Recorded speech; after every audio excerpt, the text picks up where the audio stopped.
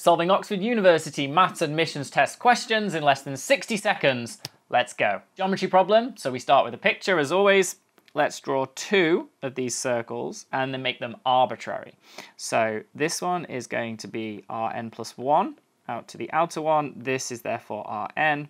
Now we know that we have this tangent and I'm going to draw it to kind of intersect like this. We actually know that this is 1 and this is 1 if that total length is 2. Which again we're told in the question. So what this all means is we actually now have a right angled triangle, so we can use Pythagoras. So 1 plus Rn squared is equal to Rn plus 1 squared. This is true for all n, but we know that R1 squared is equal to 1 because R1 is 1. So that tells us that R2 squared is 1 more, so that's 2. R3 squared is 1 more than the previous one, so that's 3.